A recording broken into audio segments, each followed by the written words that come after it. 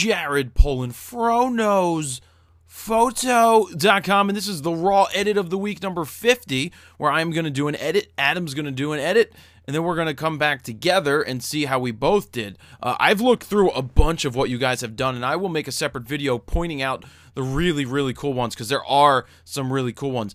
I decided this week, as I said earlier, to pick one of my D3s files out this is Nick Perry from the band Sinai, basically rocking out during South by Southwest, and I thought this would be a fun photo to edit. It does piss me off that this guy's in the back here chimping. He was not making me happy. I hope he sees this video, because he was running around stage until we actually got him kicked off stage, because he wasn't, well, he shouldn't have been there, especially being in the background doing that type of stuff.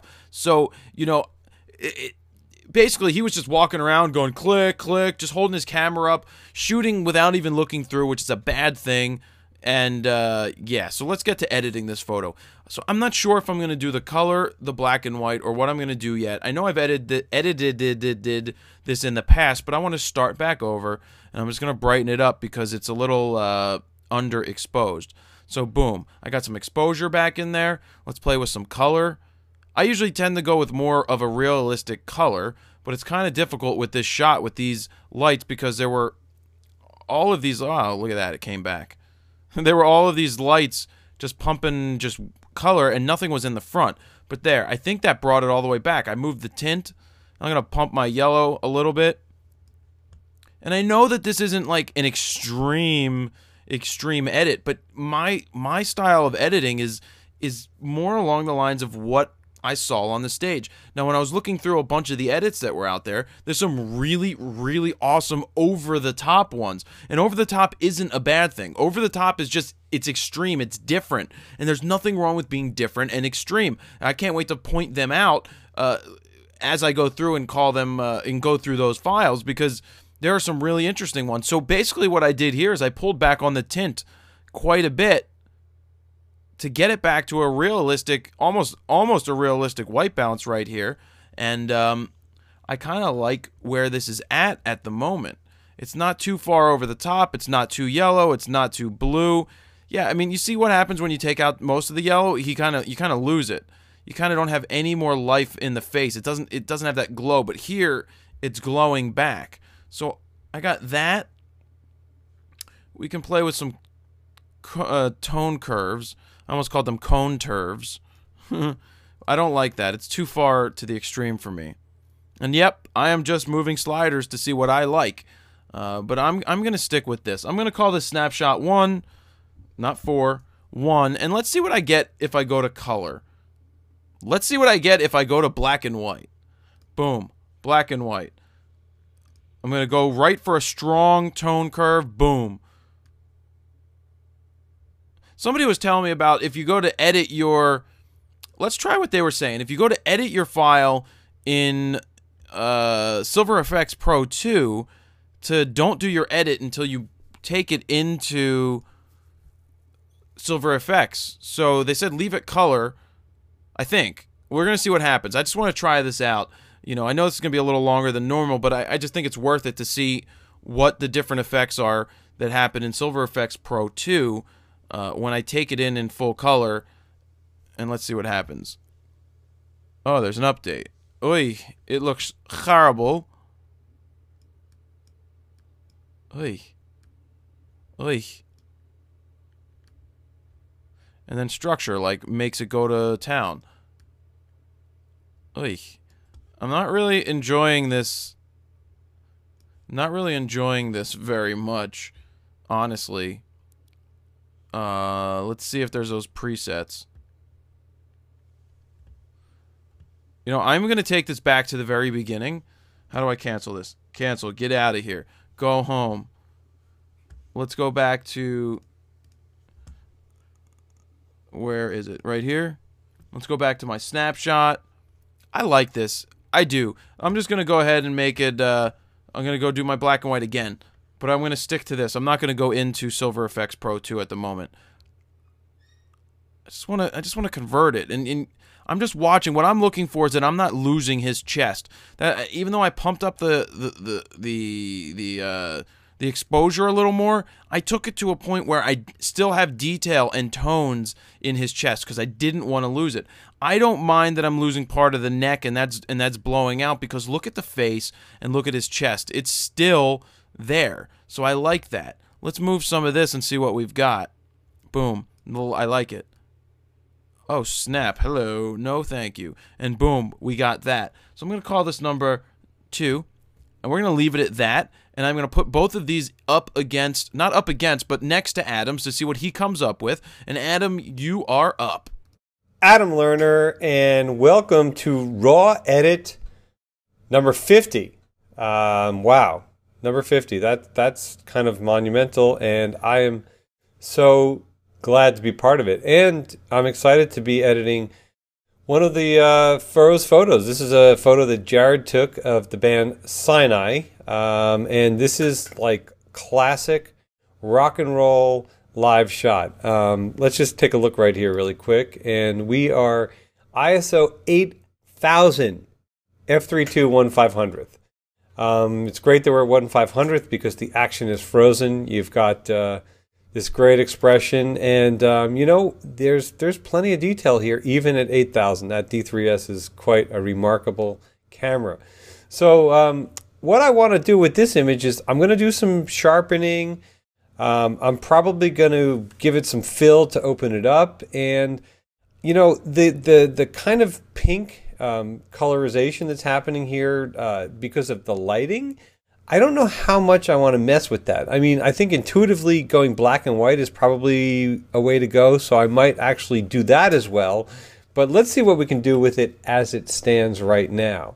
So I'm just going to check the exposure here. I'm masking it off just to check the overexposed areas, and I don't mind that this is a little bit overexposed, you know, because there's still detail in there. So I'm just bumping that up a tad. And I'm going to give it some fill. And wow, what an incredible difference that is. I mean, you really get a lot more of a sense of what's happening here. I'm going to, you know, pump up the blacks a little bit, and I don't want to close in his face too much, you know. I'm just using the key here, the backslash key to do the before and after. And let's get some contrast on this. Yeah, that's pretty damn cool. And we're going to add some clarity to it. Oh, wow. I'm really liking that. Let's just see what happens with the vibrance. We don't like the vibrance.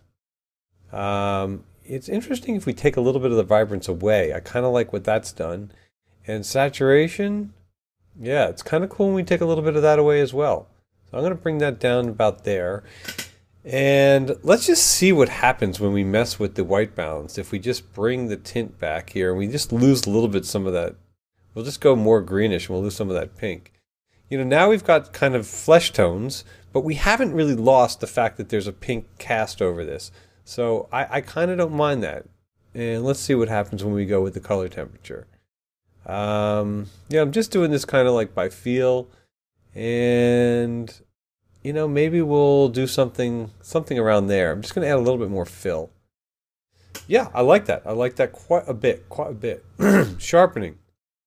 So let's just grab in onto his face here, or maybe onto the guitar, which is nice and sharp there, and we'll just bring that in. And we don't want to add too much sharpening because we don't want it to get, you know, exaggerate too much of the graininess here.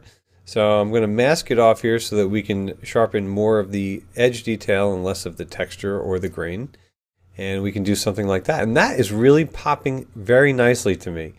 I'm just going to excuse me, I'm going to see what happens when I add some highlight priority vignetting. And let's just see how that does. You know what? I'm not a fan of that. So we're just going to double click on that to reset it, and we're going to get rid of it.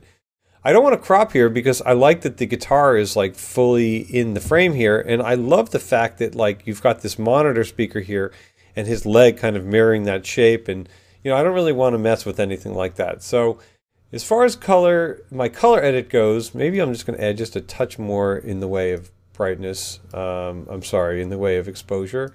And maybe we'll just go something like that. Let's look at the before and let's look at the after. And you know, it's a little bit harsh actually, you know, so I'm just going to bring my exposure down. I'm going to double click on that. I'm going to reset that, and I'm just going to bring the fill down a little bit. And, you know, maybe we'll just do something around there. Maybe just drop the contrast down just a little bit of a touch.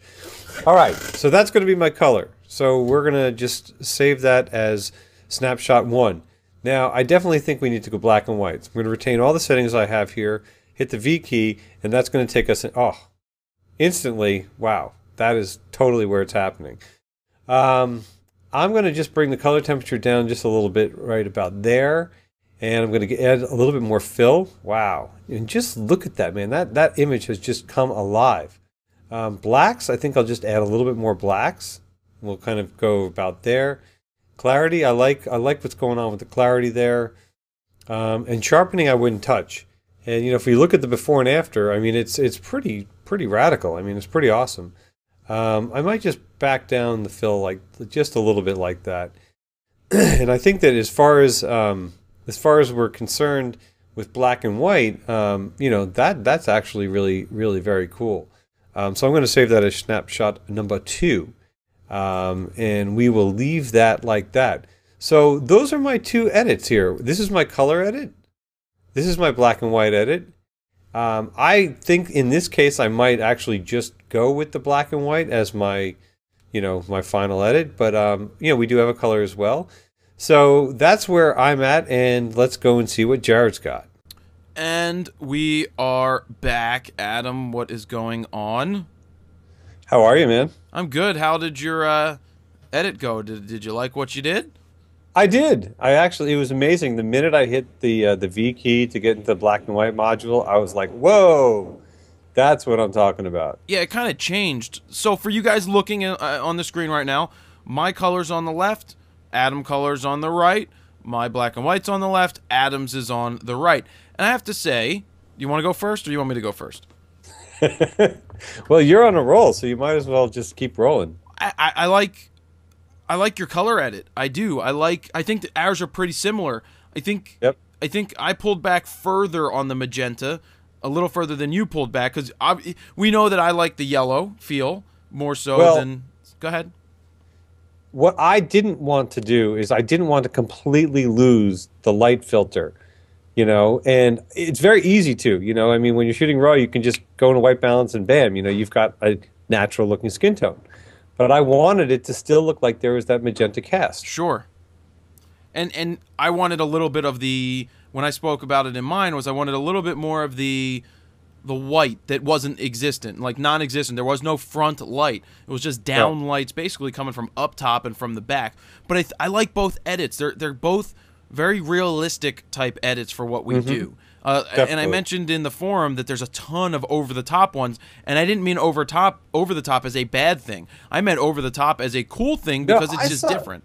Yeah, I saw some folks out there that did like these really intense, like metallic, like where like what his name is Nick. Yeah, this is Nick. Yeah, where Nick's skin like almost had like a metallic, like bronze look to it, and I thought that was really cool. Yeah. Yeah, and there's also some raw edits that people did. They did screen flows for, so we can see how they did it. So it's pretty cool. Yeah. So why don't you go ahead? Go ahead. It's interesting too. If you look at the amp cabinet in yours, it's quite a bit darker than the one in mine. Even though you know the white balance on yours has a much more kind of a brighter look to it. I'll ask you something. Did you use fill light? I did. That's the difference. Is I didn't use fill light. You used fill light, so it's drawing out the cabinet. That's true, because I wanted to balance it off a little bit more, and you kept it more in a way that it separated it. So I don't know. I mean, I think they're both cool. And black and white, I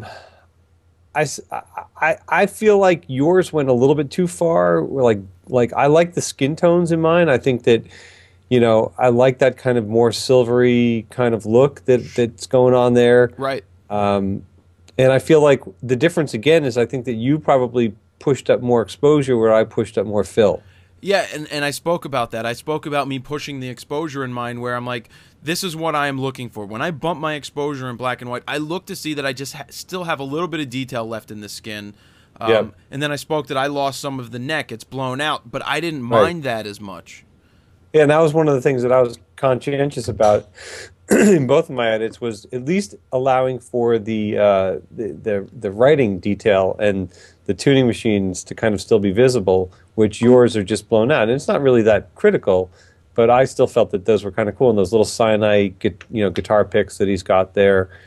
I just like the skin tone here. I just think that it looks, yeah, it has cool. a very silvery look to it. Yeah. Whereas mine is more of like a straight contrast, black and white. Yeah, just to the extreme. I mean, yours definitely pops. It's definitely in your style. But I would say like out of any of these edits, I like them all. Like, there's not any one that's like, eh.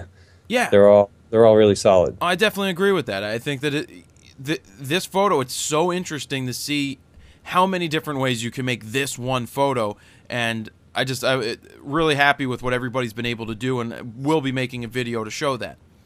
Right. I mean, his stance, his body language, the way the guitar the geometry between his body and the guitar is just sensational. So the moment is great. It definitely makes for a great raw edit. You know what's interesting? It's also the monitor too. The way that his knee and 100% and shin is lining up with the monitor. It's kind of I like, addressed that in my video. Okay. Yeah, because I think that that's just great. They just mirror each other, and his other leg just all of the geometry that's going on between the shapes that are on the stage, him and his guitar are just really, really super cool. Yeah, and it's just amazing the detail that you maintain at 8,000 ISO. Just unbelievable. Yeah, it's just what's there. It's just the amount of data that is stored in that file is incredible. So sure. No, I think these are all solid edits, and that's really cool. Definitely. Okay, so yeah, this was week 50. Man. We're coming up on a year. That's incredible. That these have been going on. That's it's pretty. That's a lot of dedication to have something that goes on for a year.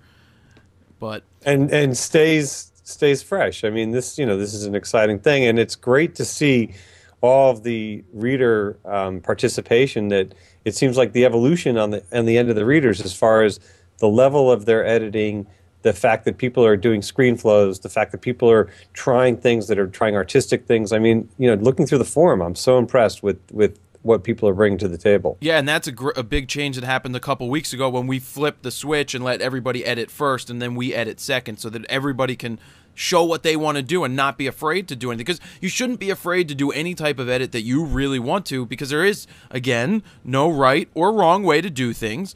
Sure. There's a lot of photographers out there that like to try to tell you that you have to do it their way, that it's a definitive. There are no definitives here. If you like it, it feels good to you, right, then that's all that matters. It's funny, the more I look at this photograph, the guy sitting back on the drum riser who's like chimping on his camera. Yep.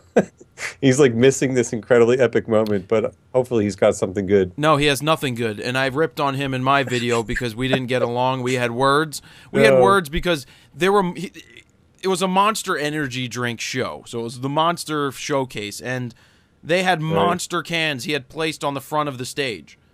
And I moved them, and we're shooting with Robert Knight in the pit, right? Robert Knight, guy who toured with Led Zeppelin, the guy who has shot everybody from the 70s on, and I just sat there and I'm like, yeah, I'm gonna move these cans, and the guy yelled at me, I need those in the front. I'm like, no.